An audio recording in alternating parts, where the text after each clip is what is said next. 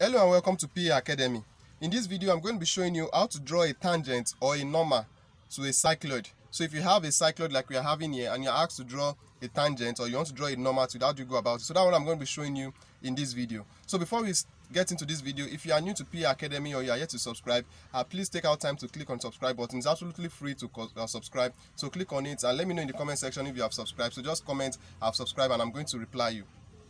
Alright, so thank you very much if you have just done that. So right here we already have the cycloid that we are going to be drawing a tangent to. And if you missed the part 1 of this video where I showed out how we draw this cycloid, you can check the description of this video. You are going to find a link to the video on how we draw this cycloid. So also that video is going to be popping up at the end of this video, so you can decide to also watch this video to the end, and then you are going to see how we came about drawing this cycloid. So in drawing a tangent to this cycloid, what you are going to, let's pick a point where we want our tangent to be. So our tangent can be on any point on the cycloid. So let me pick this point. So maybe I want my tangent to be on this point. So let me call that point. So this is the point that we've picked. So let us just notice, let's call it point M.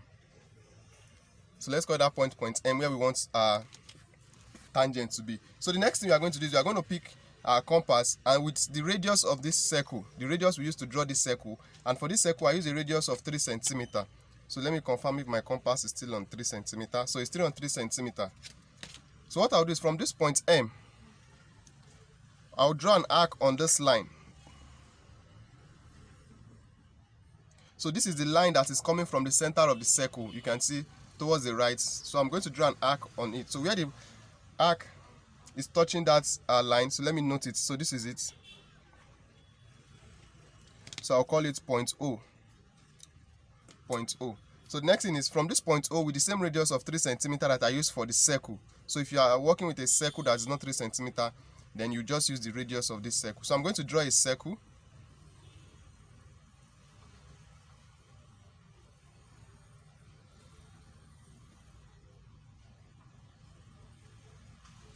So this is the circle.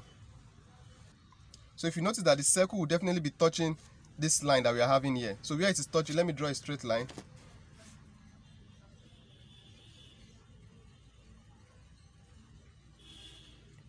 So where the circle is touching this particular line here, it will definitely be touching it. So if yours is not touching, probably there's a mistake somewhere. So it will be touching this line. So let me call this line point N.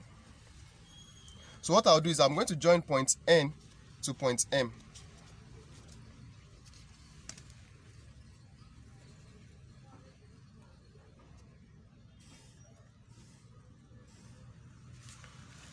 Now this line that I've just drawn, this line NM, is our normal. So let me write it on it. So this line here is the normal. Or let me just draw an arrow so that it can indicate it, that this particular line, it represents our normal. So if you are asked to draw a normal to a cycloid, so this is how you go about it. But don't forget, we are looking at a normal and a tangent. So now we already have our normal. For us to get our tangent, don't forget it's from this point. What we are going to do is we are going to draw a line that is perpendicular to the normal. That is a line that is at 90 degrees. So in doing that, what you are going to do is you are just going to apply the principle of drawing a perpendicular line from a given point on a straight line. If you check the playlist on technical drawing, you'll see a video that explains that, but let me show you here. So in doing that, you pick your compass at any convenient length on your compass. You place it on point M. So you draw a semicircle. So you place it on point M. So you draw a semicircle on this. So from this normal, you are going to be having something like this. So with the same length, you can see I didn't change it. You place it on where it is touching the normal. Where the semicircle is touching the normal, you are going to draw an arc on the semicircle. So on that arc again, with the same length, don't forget, with the same length, you place your compass, you draw another arc.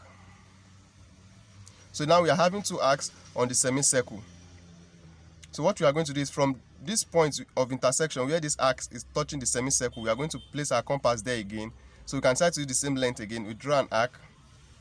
On this other point, we come here, place our compass, we draw an arc. So now they are going to be an intersection here. So that point of intersection, so this point of intersection, we are going to join it to point M.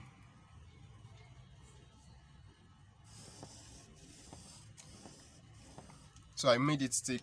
So you can see now this line that I'm just drawn now represents our tangent. So let me write it on it.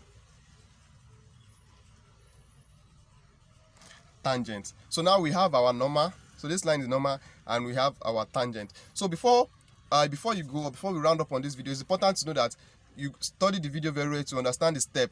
Instead, don't do the mistake of, let's say you want to draw a normal or a tangent on this point. Once you know the point, you just pick your ruler and then you draw a straight line. No, there's a way to go about it, and that's what I've just shown you in this video. So with this now, I believe you should be able to draw a normal and a tangent to a cycloid. So if you find value in this video, please give it a thumbs up. If you are yet to subscribe to PA Academy, please click on the subscribe button. Now it's absolutely free to subscribe and subscribe to this channel. And if you missed the part 1 of this video where I show how to draw a cycloid, towards the end of this video, that video will be popping up here. So once you click on it, it will take you to that video on how to draw a cycloid. I'll also leave a link in the description of this video. So if you have any question or any comments for me or any video requests, just leave them in the comment section below. Also check out our playlist on technical and engineering videos. There are a lot of videos there that I believe will be of help to you. So in the description of this video, I'm going to leave links to other videos like how to draw a parabola, hyperbola, an epicycloid, involute of a circle, an helix, and how to draw their tangents. So just check the description of this video too. You are going to find videos like that, and I believe it will also be of help to you since you are drawing a cycloid. I'm sure you will also want to know how to draw an epicycloid, an hyperbola, a parabola, and how to draw their tangents.